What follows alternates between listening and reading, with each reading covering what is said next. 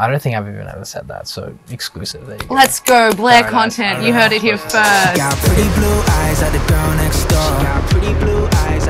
Hey, I'm Tait McGregor. And I'm Oliver Cronin. And this is Stripped Songs. She got a man, but he's way too boring. And I don't want to cross the line. This is Stripped Songs, and we're stripping back your song, Girl Next Door. Yes. Where was that song written? Yeah, Girl Next Door began in the shower. Yep. And I was like, that's like all I thought about. And then that's how a lot of them come together. I kind of think about melodies or lyrics and then have them in my brain, just tucked away somewhere. I have like ADHD and like I'm always like thinking about everything, and then for some reason the shower is the only place I can like think about shit. Interesting. I don't know. I feel like that's really cliche, but it's true. Yeah. So also a lot great of ideas, acoustics in a bathroom. Yeah, yeah, and I like to think that I can sing really good, and my fiance is like, "Shut up, dude!" You can, just, like, it's your job. Belting in the shower, and she's like trying to work. And then, what was the process from taking it from an initial idea into a fully fledged song? Do you flesh it entirely out in your bedroom? I try at least like the structure. I try and get most of it in my head and on.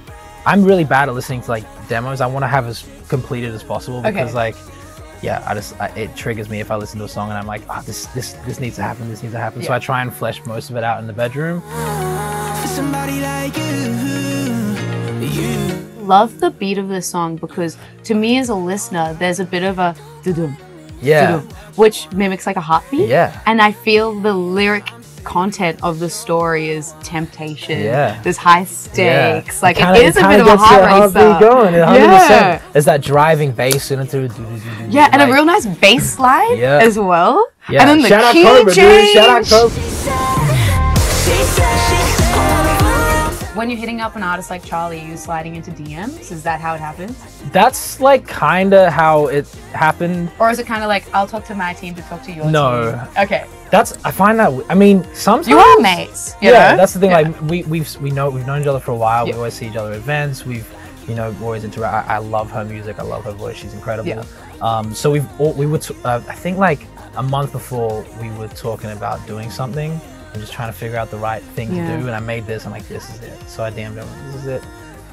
Sent her the song, and then rest is history. Rest is history. Beautiful. Yeah. So let's talk about the upcoming EP, Halfway to Paradise. Yes. Is Girl Next Door indicative of that body of work? Is it a triumphant sort of sound, or is it varied? Is there love and heartbreak? So it's funny how the EP came about. I've been working on an album. Okay, yeah. Called Paradise. Oh, okay.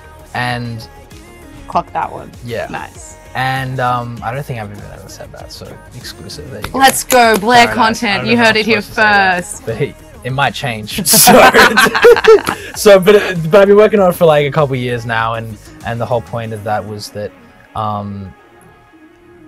releasing an album for me is such a big thing, and it's paradise for me.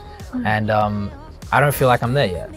And so this EP came about because I want to release a body of work, but I don't feel like an album is me right now. And I don't feel like I'm at that point of paradise yet. So I want to release something that's, where I'm at right now, and we're halfway there. Okay, we're nice. halfway to paradise. So this is kind of like the teaser for the album that will come with. I'm really bad at it. I have like 2,000 voice memos on my phone and I don't name any of them. No. So it's like recording 1,700